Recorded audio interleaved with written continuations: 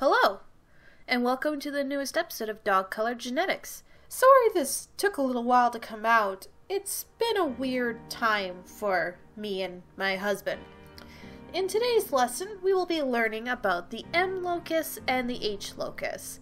As always, I highly recommend that you watch the previous episode so that you can understand my terminologies and the lessons in it, because I'm just going to assume everyone who is watching knows what I'm talking about. So, here we go. So what is the M locus? It is the locus responsible for the Merle colors. But what exactly is Merle? Merle dilutes random sections of the coat to a lighter color, which is usually gray on a black dog, making patches of the original color all over the body. The patches can be all shapes and sizes, and located anywhere on the dog. The edges of the patches give a jagged and torn appearance. It only affects eumelanin, so any black, liver, blue, or Isabella, and even the eyes and nose will be Merled. Merle can be on the entire body, or the mask on a sable, brindle striped, or a saddle. Pheomelanin isn't affected at all, and it will appear as normal. The Merle gene is a dominant gene representing big M and little m meaning no Merle. There is a downside to Merle when it comes to a dog's health. Merle can create deafness and blindness as well as sun sensitivity, which can cause skin cancer. Two heterozygous Merles should not breed together and create double Merles, which I will explain later in the episode. Merle is a natural allele that only affects these breeds: the Australian Shepherd, the Catahoula Leopard Dog, the Norwegian Dunker, the Border Collie, the Old English Sheepdog, the Hungarian Moody, the Cardigan Welsh Corgi, the Collie, both rough and smooth, the Shetland Sheepdog, the Dachshund, the Beauceron, the Bergamasco, Pyrenean Shepherd, and the Great Dane.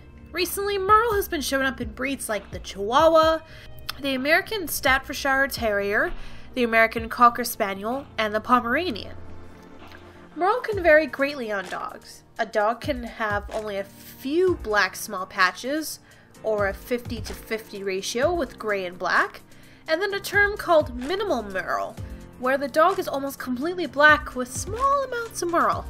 The gray color on the dog can vary in intensity as well, from very pale to a very dark gray. Pale Merle is called powder blue, and dark Merle is called money Merle or ticked Merle.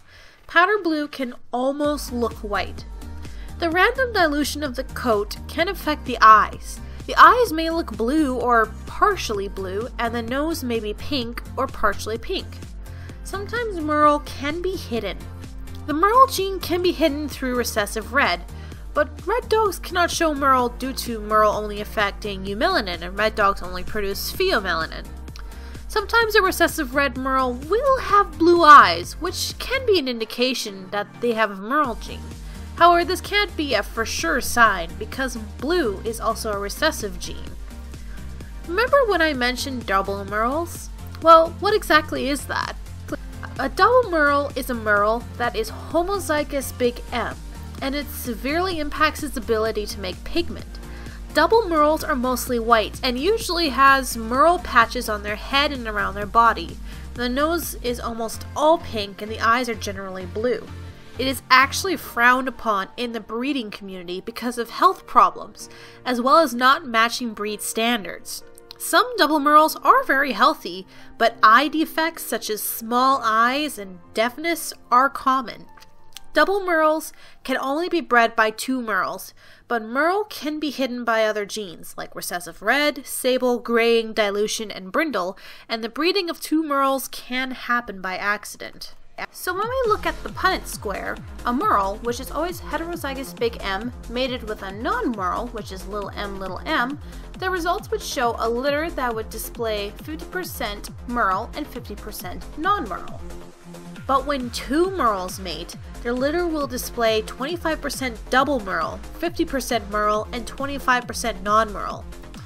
There are some color traits that give the impression of Merle, but it is not Merle. Sometimes black and white dogs have ticking and roan, which can be mistaken, but you can tell which are Merles and which are ticked and roan by their appearance. Ticked and Roan have uneven gray areas and white flecks that show through, while Merles have solid patches. Ticking and Roan are displayed in breeds that are not mentioned in this episode. While a black Merle is called a blue Merle, there is a red Merle, which is very misleading. Red Merle is a Merle with the liver gene. It should be called liver Merle, technically. So instead of black patches, it's liver patches, and the pale gray turns into a pale brown. Their eyes can also be blue or partially blue, and their noses can also be partially pink or all pink. Even Blue and Isabella can be Merle, but it'll look very faded. Merles can come in tan patterns like tan points and saddles. Dogs can even have Merle masks. Merle can even appear on Sable, Grizzle, and Brindle. Merles can even have ticking on their white markings, giving them blue and black spots. Now, the next part of this lesson is dedicated to the H-locus. The H-locus are modifiers only to Merle. There are 3 alleles: Tweed, Harlequin, and non-Harlequin. Let's talk about what exactly Tweed is. Tweed is a modifier that turns the diluted parts of the coat, the gray part, into a variety of brown, gray, and tan. It gives the coat an appearance similar to the African wild dog. Tweed is only known to occur in Australian Shepherds and the Catahoula leopard dogs. It is a rare pattern, and its allele is big T little w, which is thought to be a dominant trait. Harlequin is a modifier that turns the gray patches on Merle into pure white. This modifier affects pheomelanin as well, not just eumelanin like Merle. Harlequin has its allele, big H, a dominant trait, which means the little h is not Harlequin and recessive. But the Harlequin gene needs the Merle gene in order to be expressed. The Harlequin gene only shows in Great Danes, but similar patterns have shown in collies and Shetland sheepdogs. Many say that Harlequin should only be heterozygous because geneticists think that a homozygous big H is lethal to embryonic puppies, causing the puppy to die in the womb and be absorbed.